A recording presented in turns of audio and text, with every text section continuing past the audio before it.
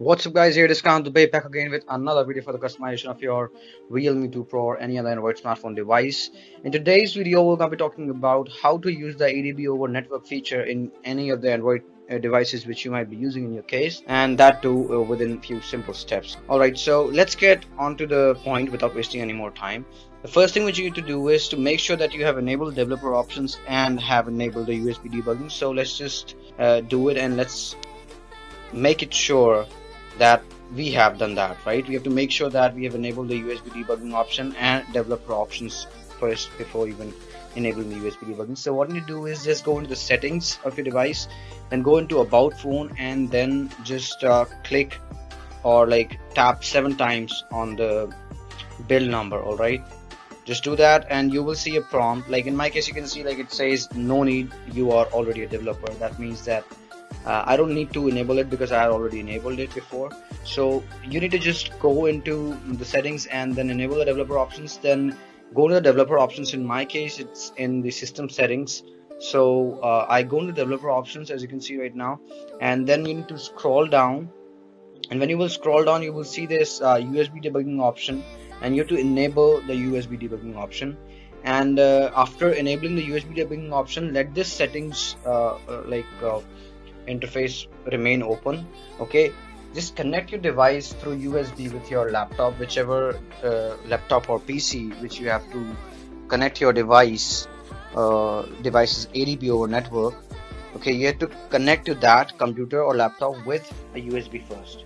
So connect it, you will see a prompt for authorization as soon as connect the device, as you can see right here, to allow the USB debugging. So I will check the always allow from this computer checkbox, and then I'm gonna click on allow option, and after that I have to enable the second option which is just below the USB debugging option, Adb over network. It might be somewhere else in your case in the settings menu. After enabling the Adb over network option, so make sure that you have enabled the Adb over network option. Okay, after enabling it, just disconnect your device. Okay, from your PC. You must have heard this sound. I disconnected it, and now just enable the Adb over network option. Okay, after enabling it, this will make sure that our device is authorized. Now we'll get on to PC. Okay, so that's it about what you need to do with your Android device or in your Android device. The rest of the part will include what you need to do in the PC, and I will gonna attach it separately in this video, like merge it with this video, or maybe I will gonna upload it as a second part. Okay.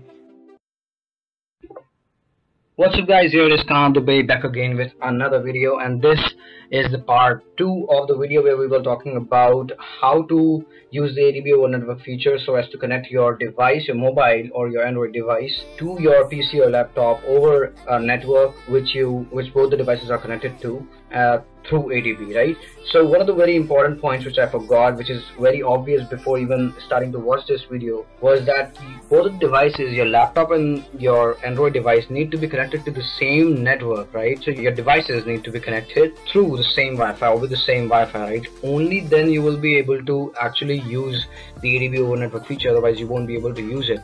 So just make it sure that you guys are connected to the same Wi-Fi network. Okay, and after doing what I told you in the Android device, enabling the USB debugging and the Adb over network features in the developer options, you have to do this. Come in your laptop, then you have to open command prompt as administrator, right? Run it as an administrator.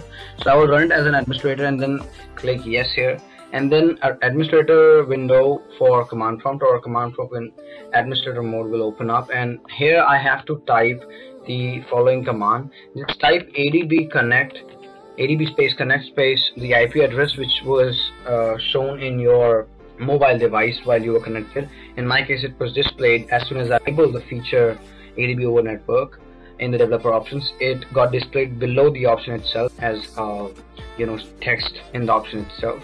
So you can just take a look over it from there, and then type the IP address here. So I will type that IP address and just hit enter, and you will see this kind of prompt which says connected to whatever IP colon 4 times 5, right? So that's the kind of prompt you will see, and that means that you are now connected to the device whichever you want it to be connected to. So I really don't have an idea which commands you can use, which Adb commands you can use. so as to do stuff with the device which you're connected to through your laptop or PC. But I'll just try to execute the very basic one of the very basic commands, that is Adb Reboot, and we'll see if it works or not. So I was gonna execute this command, and I typed Adb Reboot, and the phone actually rebooted.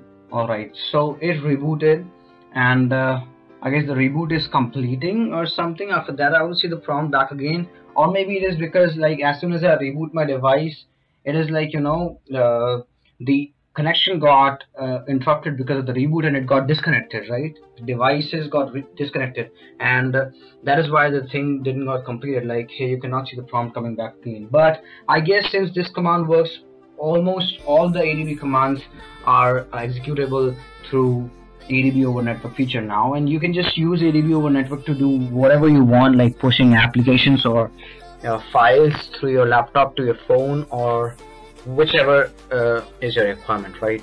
So that's it, guys. I hope you like the video. If you like the video, then hit the like button below, and do subscribe to my channel for more of these sort of videos, and do not forget to hit the notification bell icon to keep yourself updated with the latest videos which I upload on my channel.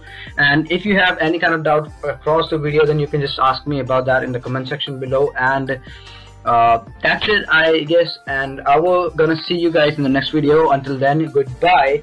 And before signing off, I would just say that if you have any other doubt or problem which you want me to make a separate video on, then you can also suggest that in the comment section below, so I will gonna make a video on that particular topic. Alright, so that's it. I will gonna sign off, and I'm gonna see you guys in the next video. Till then, goodbye.